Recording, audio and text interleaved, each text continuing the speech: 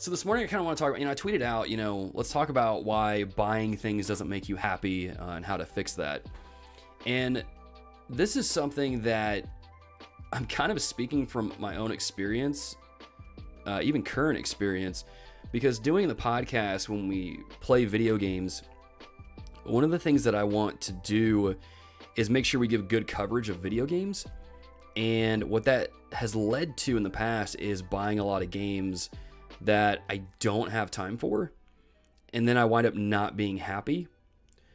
But I think we all can relate to that, especially here in America. Like, it's a very consumeristic culture. Like, you look at any kind of advertisement and they want you to buy something, right? They want to make you feel like your life is incomplete without whatever kind of product it is that they're selling. Citizen Prayer, thank you for the lurk, by the way. Gonna lurk and listen to this in the background while I work. No worries, man. But that's what marketing is. And I actually went to school for graphic design. And so there's a little bit of marketing that was involved in that. And that's what we learned was when it comes to marketing stuff, you have to present it in a way that is appealing and in a way that makes the person that's viewing it think, oh man, I need that in my life, right? But the truth is, it's not going to make you happy. As Haplati said, and man, you got to let me know if I'm mispronouncing your name. I really don't want to do that.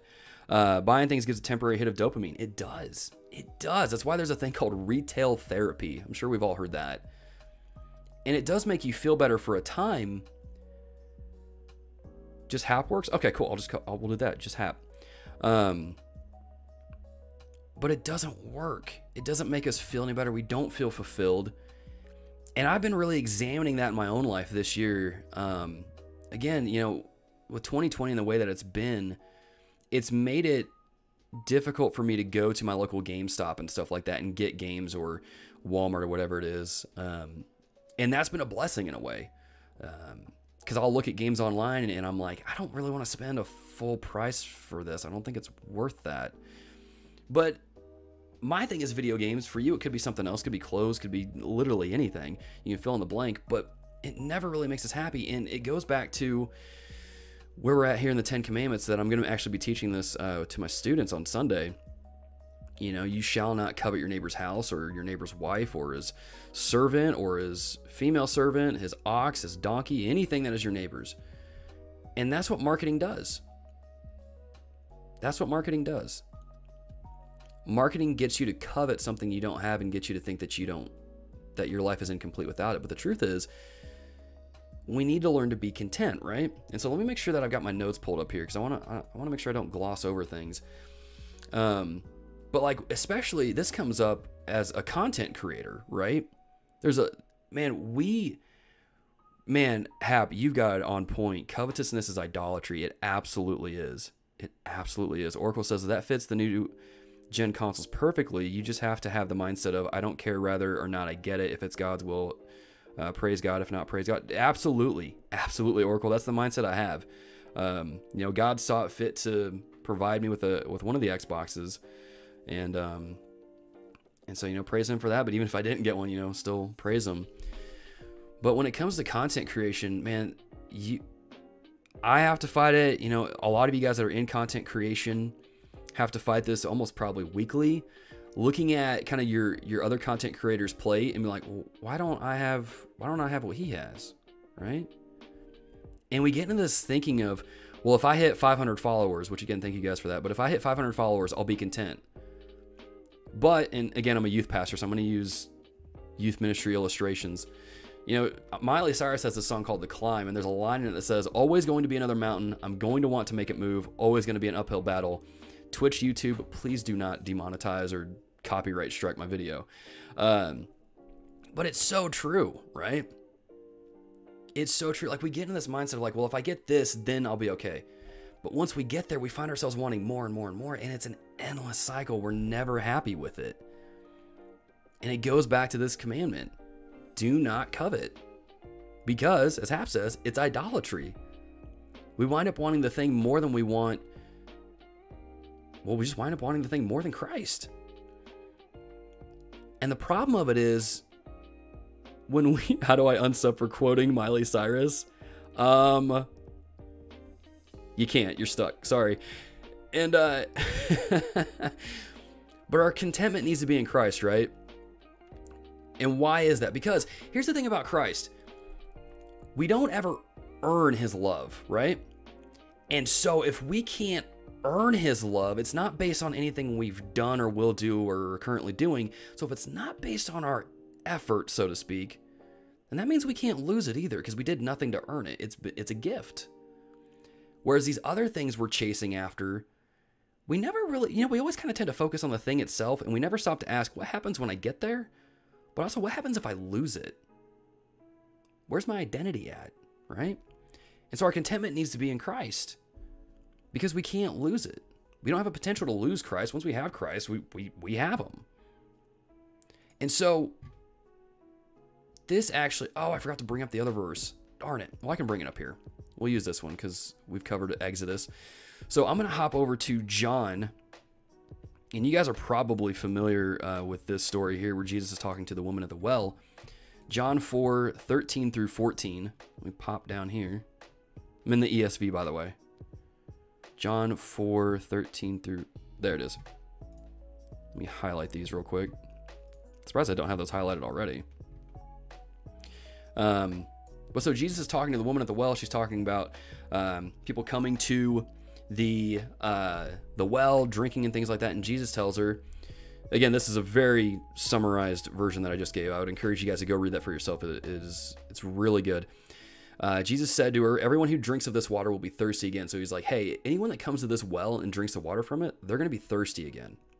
But whoever drinks of the water that I will give him will never be thirsty again. The water that I will give him will become in him a spring of water welling up to eternal life, just constantly growing and constantly flowing, right?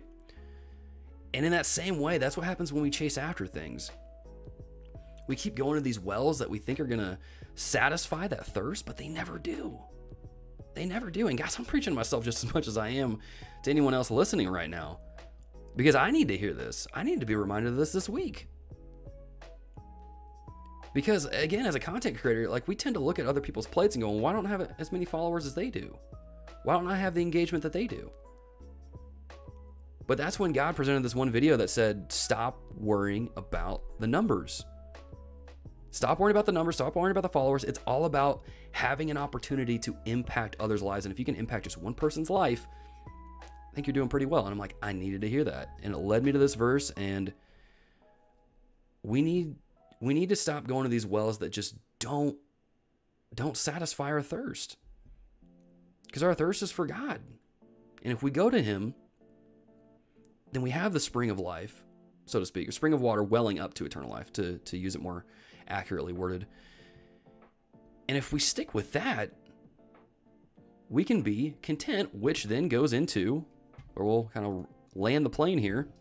And this is a verse that, honestly, let's just be honest, this is a verse that gets abused often, right? I think I mentioned it earlier and stopped myself because I'm like, hold up.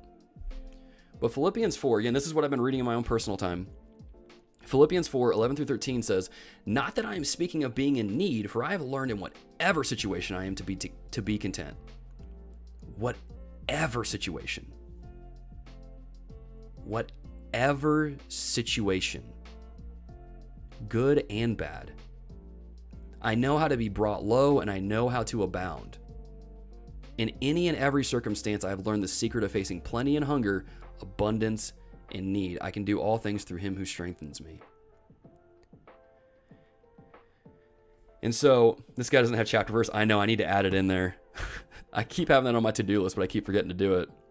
If someone wants to remind me, if one of my mods are here, or if one of you guys want to send me a Discord message to remind me to do that, I'll take care of that this afternoon. But again, verse 13 gets taken out of context frequently. I've seen some students apply that to their sports, and I'm like, it's not necessarily what it's talking about in the context. And the context is talking about whatever situation you're in, you can get through it because Christ is strengthening you to not only endure those trials, but to grow from those trials as well, or whatever situation you're in. And so we as Christians, we need to be content with what God has given us, what God has allowed us to have, and the things that we get to enjoy. you know?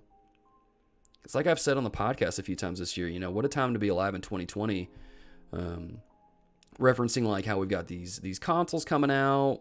There's just some other cool things happening, whether in your own life or somewhere else.